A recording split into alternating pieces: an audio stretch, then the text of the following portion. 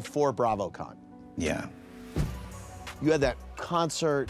I'm standing down in the front. Ariana's there and Raquel's there. When you're standing on stage and you see your girlfriend and your mistress next to each other, what are you thinking? Did it get you off? No, my God, no. Looking back, are there situations now that you think, how did I miss this? Of course. Yes. Of course. More so with her than him, because we all know men are trash. No, no offense.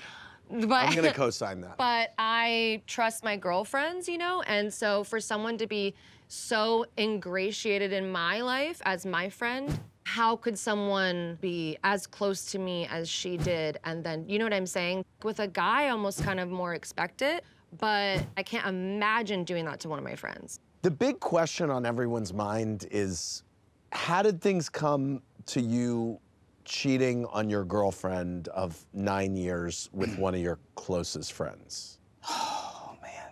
Andy, like, Ariana and I kept our relationship pretty private for many years. We had issues. Okay. I felt like I was like her gay BFF. We put on a front when we were filming. And I even talked to, you know, our showrunner.